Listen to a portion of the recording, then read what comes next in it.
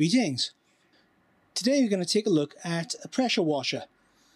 And if you don't know what a pressure washer is, basically it's a high pressure pump to which you can attach various attachments. You can see in the case of the Kärcher, you just clip, pushing in turn, there's a bayonet connection, and then when you pull the trigger, the pump activates and you get a high pressure jet coming out.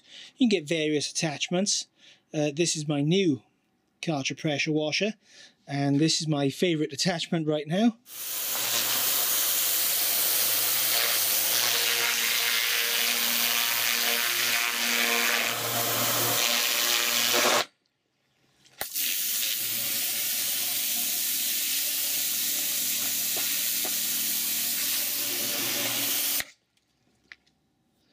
You can get various other add-ons as well, such as the floor washer you can see there, the various spray lances, or even this one, which is a jetting rod.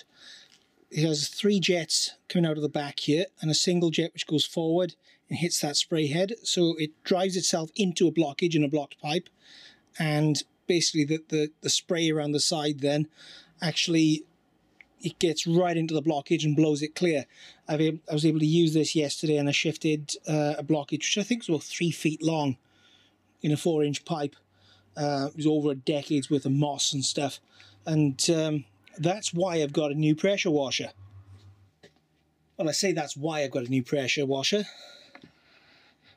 This is why I've got a new pressure washer. The old one, using that same attachment, ran for about half an hour and then packed in. So we'll take a look inside, see what went wrong, and see how they're made.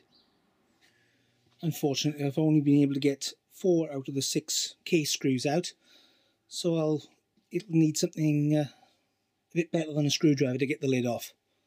That's better. Here's the guts of the unit, and I've already taken most of the bolts out.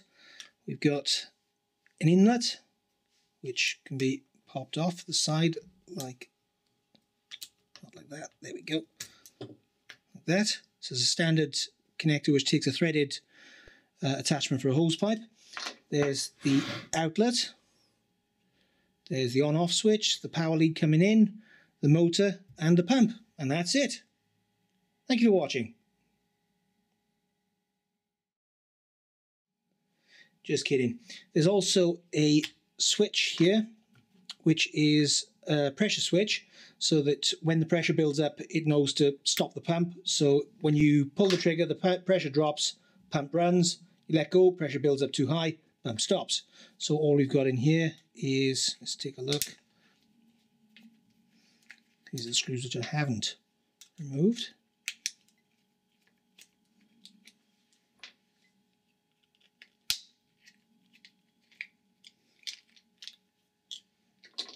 We've got a rocker and some sort of, oops, but it's just a push on, push off switch. Don't get any light in there. There we go. You can see it's just a standard push button wedged down in the bottom there.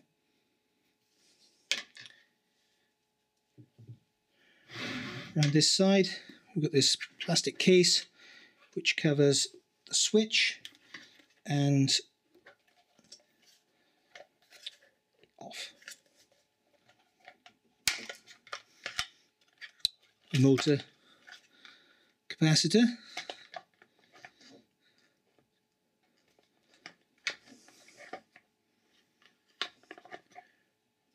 If I undo these connections, I can get this out of the way then.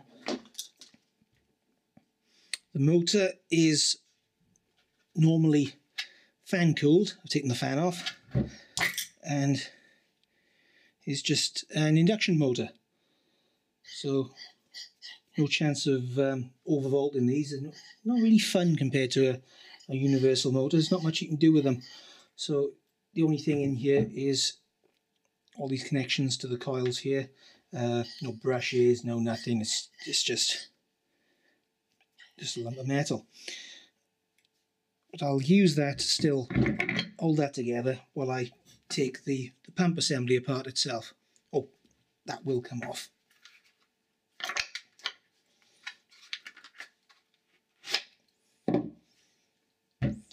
There. So let's take a look at that.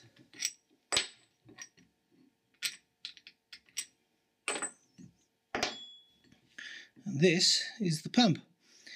It's quite gunky. Let's go and degrease that. I mean, everything's looking so black. I go over 150 watts of lighting in here, and everything's all looking horrible. Let's clean it out.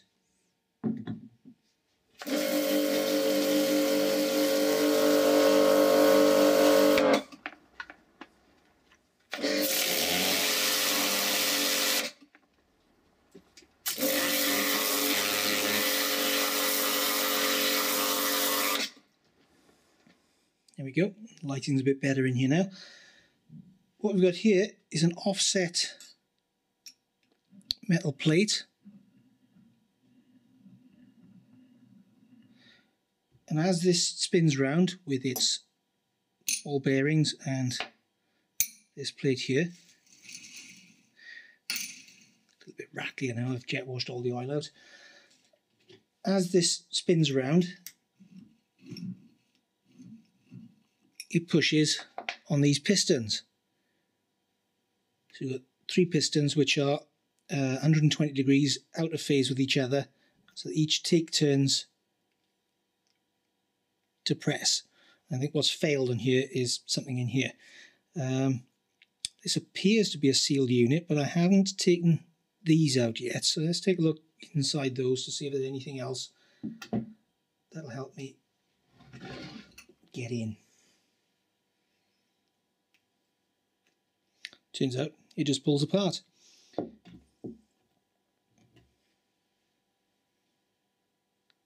what we have in here are 3 little, I don't know what, those go through to there. Oh, they go to these 3 chambers here, I think. No, they don't, because those go there. Oh, I don't bloody know. These are the pistons. I think I know how it works. Water comes in through here and into this chamber and flows back through here down into these holes here which go out there. So you've got the normal water pressure pushing through. What you've also then got is when that piston pushes up, it compresses the water that's already in this section. So it squashes the water. The water can't come back out this way because you've got the one-way valve. The only way it can go is down through there and out. And that, I think, is how the pump works. And, well, worked. Something's gone on it. It might be one of these valves has gone.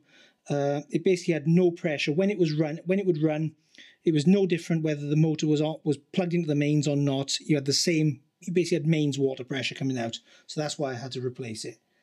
But I think that's how it works. Hope you find that educational. If not, I don't know, go and watch videos of some kittens or something. We all like videos of kittens. Catch you in the next video. Thanks for watching.